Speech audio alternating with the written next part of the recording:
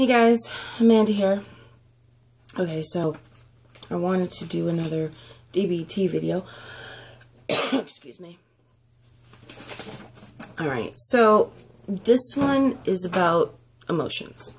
So I'm just going to read from this paper, if you can see that. I got this from the Marsha program. So hopefully it'll help you in some way. Alright, so what you need to know about emotions. Being able to name emotions helps you manage them. Have you ever noticed that you often don't know what you feel? Do you sometimes feel like you're walking around in an emotional fog, knowing that you feel bad or upset, but not being able to really name the emotion you're feeling?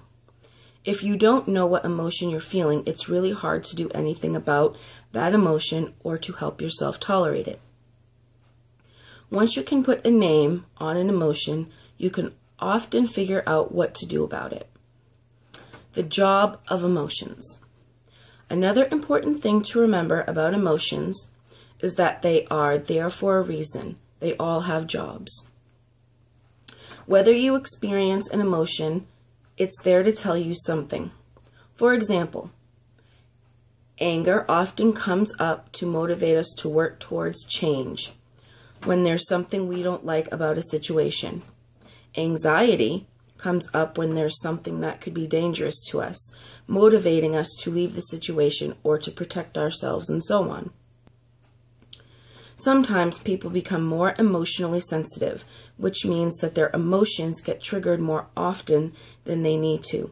You might find you get angry over something that seems small and wouldn't normally bother you. Or maybe you feel anxious in a situation where there really isn't anything that's threatening to you. You still can usually see when the emotion has come up in you, even if it seems to be an overreaction. So the point is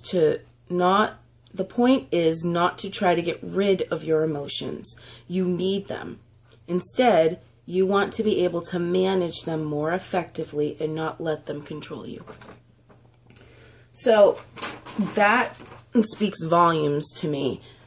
Hold on, the sun is starting to come up over the trees and it's like right in my eyes. Blinded by the sun. See, it's like, that's weird. It looks funny. No, wrong one. Sorry about this. Okay. That's better for me. Okay. So this speaks volumes to me. I relate to what that information just portrayed.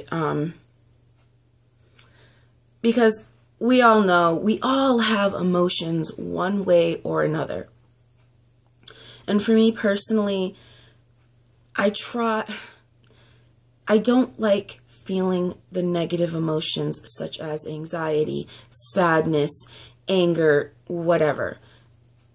It hurts. I don't want to feel them. However, I know that if I want to be able to move on, then I need to stop. And this is partly getting into mindfulness because I went to DBT yesterday. So I'm kind of mixing it together. So what I would do, and this is from yesterday, is, excuse me, your thoughts lead to your emotions. So if I am thinking that I'm not good enough, or that people are out to get me, or whatever it is that I'm thinking, that thought causes anxiety, and then it causes fear, and so on and so forth. Because I'm choosing to have this thought go over and over and over and over. So what I can do is to stop in the moment right now. What is going on with me right now that I'm thinking this? So stop and isolate your thought. And then ask yourself, I would ask myself, is this thought based in reality. So if I'm thinking the world is out to get me, is that really a realistic thought? Really? No, it's not. There's not people coming up to my windows or coming to my apartment trying to hurt me. Nobody's doing that. It's not based in reality. So isolate your thought. Recognize the thought. Acknowledge it. Even if it causes a negative emotional reaction, that's okay. We're supposed to have emotions. And then what can you do about it? You can't do, like, say something happened in the past that really affected you. It's in the past. It's done. It's over. You can't change it. But what you can do, or what I could do, for, say, something that happened in the past that is affecting me now, is to say to myself, okay, I am not in danger. I am safe. I am okay. I am alive. I am here now. So I'm going to focus on right now. What can I do right now to better myself, to help me with these thoughts? So in that case, I would say, okay, I'm not in danger. I am okay. I'm here. That person, that situation, whatever, cannot hurt me. I choose to not let that thought or those thoughts control me, control my emotions. I'm going to take charge of them as best I can. So that's what it means to me, and that's partly what we learned a little bit in DBT. You know, that you're in control of your thoughts and your emotions, and having the skills to deal with that, thinking in terms of DBT, thinking in a dialectical way, not whatever way that you're dealing with it now. However, there was something I did not agree with her about. She is only speaking from DBT perspective, and her perspective seems to be focused on people who don't have a mental disorder. A lot of the people that go there have an addiction issue. So what I don't agree with is that when you're in, like, when I'm having an episode of hypomania or mania, that is out of my control. At that point, I can't stop my thoughts. They are going way too fast. So I think when you're in a calm, balanced, state and you're doing okay, then this is very helpful. But if you're having an episode, I don't think it's going to work. So just keep that in mind when you're stable. I think it's something that could help you. It could help me and anybody, mental illness or not. So that's just what I wanted to say about that. Emotions and mindfulness, being present in the moment, like a child. Think about when you were a child. You didn't care about what happened in the future. You don't care about what happened 10 minutes ago. You're sitting there in the moment, playing with your friends, riding your bike, playing on the jungle gym, whatever. Kids live in the moment. And that's what I'm trying to do, is to live in the moment. Of course, there are things as an adult that I must keep in my mind. However, I'm not going to let those issues, like right now, I have some financial issues, but I'm not going to sit here and think, oh my God, I have these financial issues. How am I going to pay for it? What am I going to do? What if? That's not helpful. All that does is create anxiety and fear. And then it overtakes me. So instead, my thought is, yes, I have these issues, but I'm going to deal with them one bill at a time. You know what I mean? And make a budget, and that's a plan. Make a plan, okay? Recognize your thoughts, recognize your emotions, say it's okay to feel this way, and then move on. But when you move on, make a plan, okay? So I've already done this plan. My mother's helping me manage my budget because I'm not that great with money.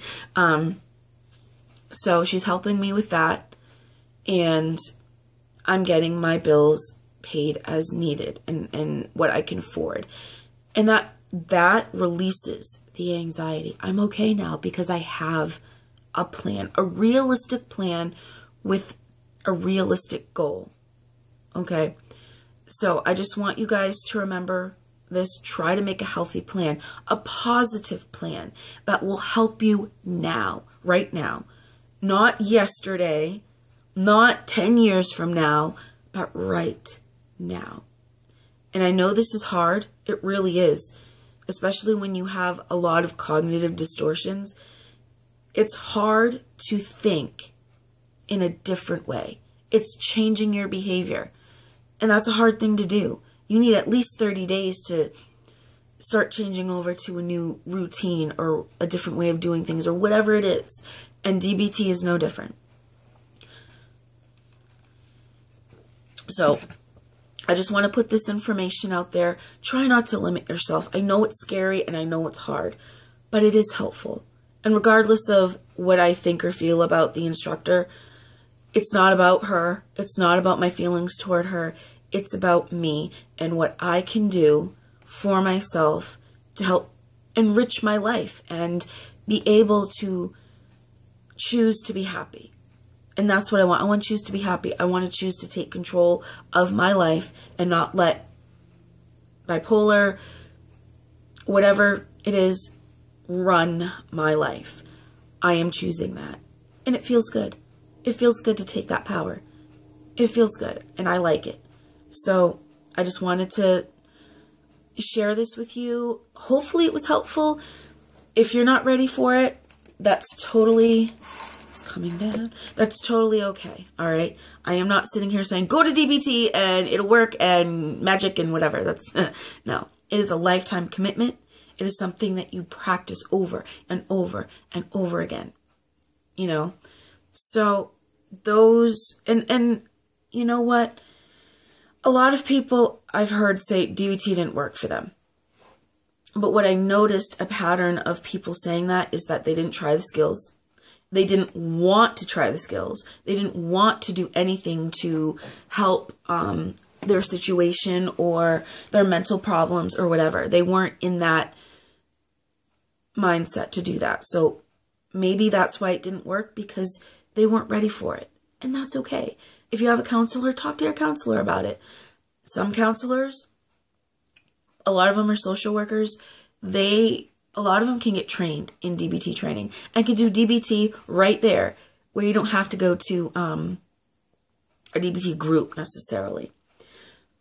So just keep that in mind, you know, and just try it, you know. Try it here, try it there. It's not always going to work. You know, not everything works. There's things that work and things that don't. That's just how life is. The sun is annoying me. It's shining and coming into my face. Anyway, so I wanted to share this with you. I hope this was helpful, at least to some of you. If you're not ready for it, that's okay. I'm not passing judgment at all. It is hard to do a DBT course because it challenges all your thought processes. It challenges your cognitive distortions. And it's scary and it's hard. But I think it's worth it because I want to be happy. I want to choose to be happy. I want to choose to have the life that I want and not be driven, not be taken over by an illness and be miserable. I don't want to be miserable. I don't want to be unhappy. Of course, yes, I'm going to have episodes here and there. That's okay. I accept that. But I also accept the fact that when I'm not having an episode, I can be happy. I choose to be happy. I choose to challenge my thoughts. I choose to change my emotions. And now I have the power. And I hope you guys, if you're interested in DBT, even if you're doing it, DBT, not whatever I said, you know, it's your choice. If you're not ready, that's fine. So just do what you think is right. Maybe this is helpful, maybe it's not. But just keep it in mind. You know, you're in control of yourself. You are. You just gotta believe it. You gotta learn to believe it. Even if at first you don't. If at first you don't succeed, try again.